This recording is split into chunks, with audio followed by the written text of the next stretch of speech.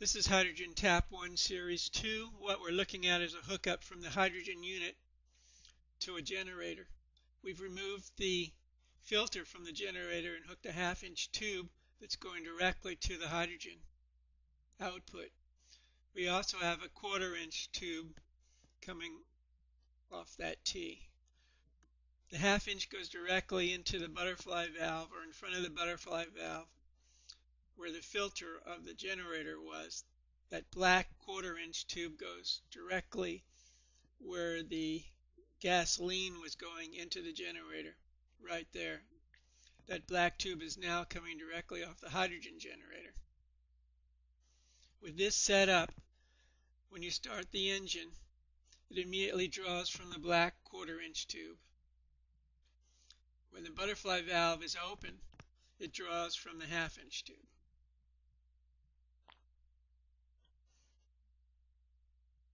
I have started this generator 6 or 7 times using this. Each time the generator started immediately, one tug of the rope.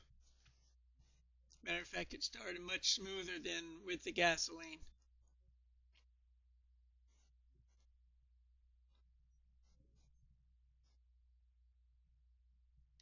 The problem I have right now is that I'm not producing enough hydrogen. I'm only drawing 15 amps. There is no electrolyte in the cell.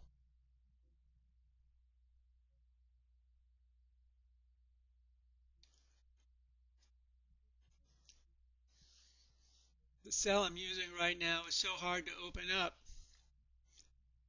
and make any modifications, or for instance by adding electrolytes, that I have to take it back to the shop. That's a view of the drain, water drain.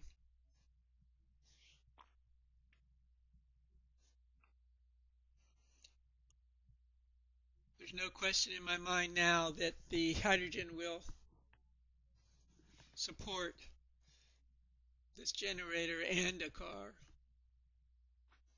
Right now we'll remove the 1/2-inch and show you what the other end looks like. Right there was the filter, which we've taken off. What I'll be doing next is modifying the hydrogen generator so I can put a fill port on it, enabling me to put more electrolyte in there if I need it. A few other modifications. That's a view of the gasoline line, which we've taken off.